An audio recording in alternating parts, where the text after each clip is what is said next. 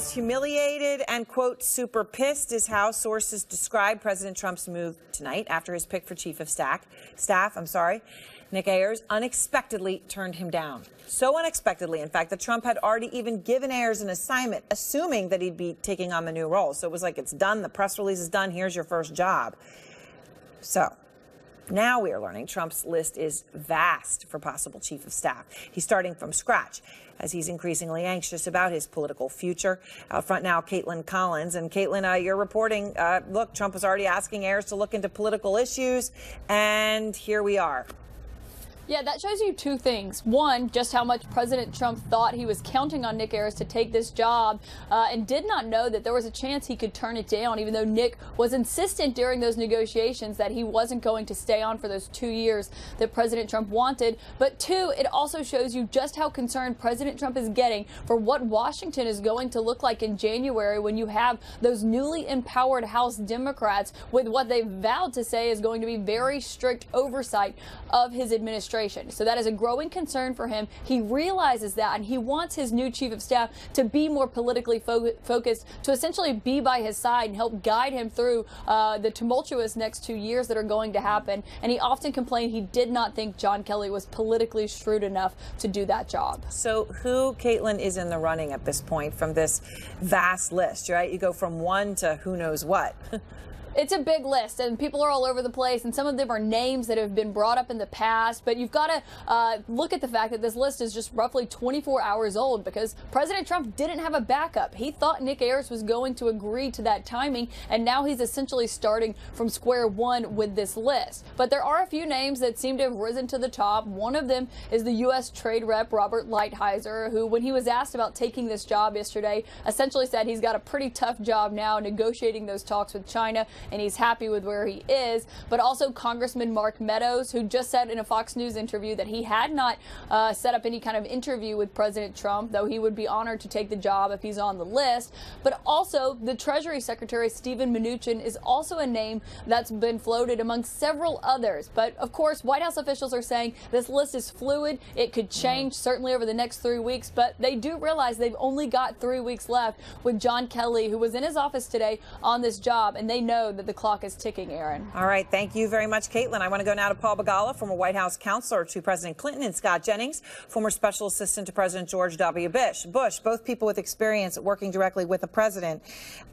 Scott, we now have gone from a list of one, and it was all done. The president is humiliated and, quote, super pissed. He is now in this position. He doesn't look good. He doesn't like that. Why aren't people lined up here? Well, I think the people weren't lined up because it was widely assumed that Nick was going to take the job. So I don't think folks were out there, you know, knocking on the door saying, hey, consider me your backup plan. No one thought he was going to turn it down. Now I think the president has an opportunity to find someone who can do a couple of things. Number one, deal with these investigations. I think it would be good if they had a chief of staff who'd maybe lived through some investigations before and understands what that's like in a White House. Number two, I think the person has to be a realist. It's not all Mai Tais and Yahtzee out here. They have to understand the challenges. They have to understand the things they can change and the things they can't. And they also need to not be cynical. They need to have a glass half full view of the world and understand it's a high honor to serve in a White House. And it's not about them. So you think there's going to be a line now, Scott? The president. You think there's going to be a line? I think I think there are going to be people who want the job. I don't think they're all going to be qualified. And it's the president's job to find someone who checks a couple of good boxes. Investigations and politics are two on my list. Paul?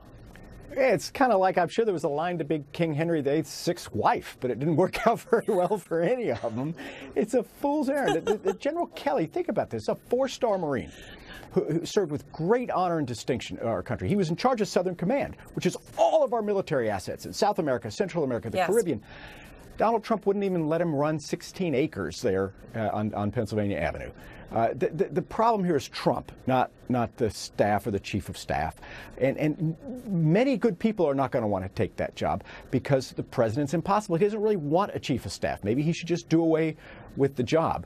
But that's the problem here is the fish rots from the head down. My honest advice to him, seriously, is Nick Ayers would have been the wrong pick anyway, sir. He's a campaign guy like me, like Jennings. The campaign doesn't start till 2020. The best way for Trump to be reelected in 2020 is for him to get a lot of stuff done in 2019. So I would urge him actually to hire a former member of Congress or a current one. I think Meadows is probably too disliked by the Republicans, much less the Democrats. But Pete King from New York, Kay Bailey Hutchison, a former senator from my state of Texas. These are people respected in my party and deeply admired in the Republican Party who know the Hill. Take it? If he gets stuff done, he could get reelected. So, Scott, I mean, the big question is, though, if he gets stuff done, and I think you alluded to this, Scott, how's he, look, he's got to deal with possible impeachment proceedings, and the likelihood of that is growing by the day, right? So he's got somebody who's going to have to deal with impeachment. Someone has to deal with a trade deal with China and the market going down 1,000 points on any given day, and who knows what the heck's going on with all of that, right? He's got a lot of problems. Yeah, they have a lot of challenges. And I think if you take this job, you have to be clear with the president up front. Like, I'm not a magic wand. I can't sprinkle magic dust on all of this and make it all go away. I can give you good advice. As Paul said, maybe someone who can deal with the Hill a little bit. I can talk to those guys and give you the best view of what you can and cannot do. I don't have as rosy an outlook on what is possible this year as Paul does. I think very little is possible given the investigatory environment. Yeah. But I do think they can give it a good faith effort. And if the White House gives a good faith effort to trying to get things done, maybe they look like the bigger people here if the Democrats overreach on investigations. A chief of staff can help you manage all that if you let them. So here's the thing. We talk about this White House being in chaos, which it has often been and may be in some sort of constant state of. However, Paul, I bring you back to a tweet. We should call it a Trump maybe now, but a tweet from Donald Trump, 2012. 3 chiefs of staff in less than 3 years of being president. Part of the reason why Barack Obama can't manage to pass his agenda. Okay, Paul, here's the thing. Obama did have 3 chiefs of staff in his first term, and in that he's the same as Trump, in which case you could say Obama's White House was full of chaos. So maybe people who are picking on Trump for this situation are being too harsh. It's entirely possible. I'm always too harsh on our president. Honestly, I am. I can't stand it. I just don't think it's comparable, though. He's also about to have his 3rd attorney general. He's already had 2 secretaries of state. He's had 3 national security advisors. Yeah. Right. So I think the chaos here is unique. It's a fair point that sometimes people like me are too rough on him. And honestly, he's my president. I do want him to succeed. But golly, he is his own worst enemy. Scott, final word. You know, I think they're going to find somebody good. I think that there's going to be a good list to choose from. They don't have to make a hasty decision here. As Paul pointed out, the president may operate for some time without a chief of staff. At the end of the day, the biggest issues facing him, the investigatory paralysis and getting the economy on track for his reelection campaign, the